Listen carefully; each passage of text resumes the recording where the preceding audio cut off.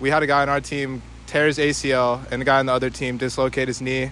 Same game, same spot on the field, so... In recent years, synthetic turf has become a popular alternative to natural grass fields. Durable, versatile, and weather-resistant, many athletic programs around the nation have relied on synthetic turf playing surfaces.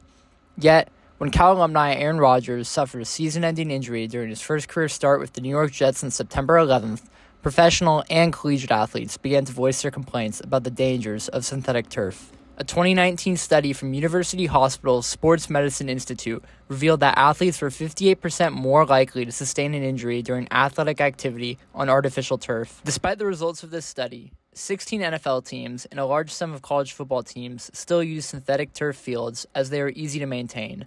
In fact, California Memorial Stadium is one such site that utilizes synthetic turf. When asked about the condition of the playing surface at California Memorial Stadium, Cal head football coach Justin Wilcox said, "For the longest time, the game was played on grass, and then, then it went to this AstroTurf, which I played on, and that was even, that's kind of like, carpet on top of cement. So they got rid of that, which is a good thing, and now we're on to the synthetic turfs, and I know not every synthetic field is the same, and so I'm sure there's a lot of work being done. We're used to playing on them, and at the end of the day, we're for whatever's best for the players. While California Memorial Stadium is used for collegiate football games, it is also the home of UC Berkeley's intramural flag football games. We had the opportunity to speak to a few intramural sports players to get their perspective on the synthetic turf used at the stadium.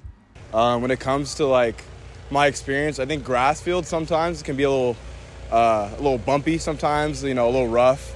So sometimes I would say, this is more consistent, but we've had some bad injuries out here from intramural wise. I understand both sides. There is a drought in California, so I guess it's good to not have to water a huge field, but I'm pro natural everything, so it'd be nice to have a real field, but I don't know.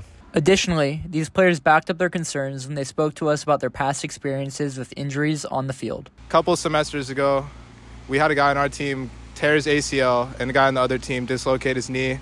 Same game, same spot on the field, so I think there's definitely some to it with the turf fields. I say it's a lot less forgiving on the joints and ligaments, so.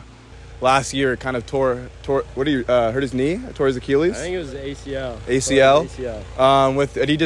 He's a pretty athletic guy, but he just stopped weird and it completely just got cooked. As of now, California Memorial Stadium has yet to announce any future changes to the stadium's playing surface.